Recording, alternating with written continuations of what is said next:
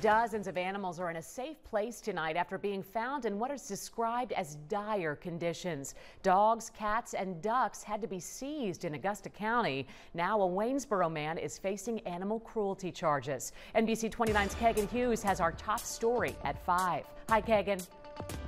Casey, tonight the effort is on helping dozens of neglected pets survive and for investigators figuring out what exactly went wrong. The case started with 2 dogs left in a hot car, but it quickly became something bigger, with dozens of cats, ducks, and dogs found in deplorable conditions at a home on Augusta Farm Road. There are 28 dogs now living in a temporary shelter at the Augusta County Government Center. Animal Control's office is located down there, so they've got, the little pens to put them in and stuff like that, and so that they're being well taken care of now. Carl Rudolph Lentz is from Waynesboro.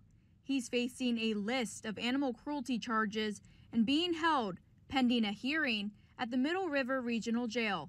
So the investigation is just in its very early stages, but it is apparent that there were a number of abused and neglected animals there, and it's a heartbreaking situation. The animals are now safe, but it's a long road to recovery for them. Some are afraid of human touch.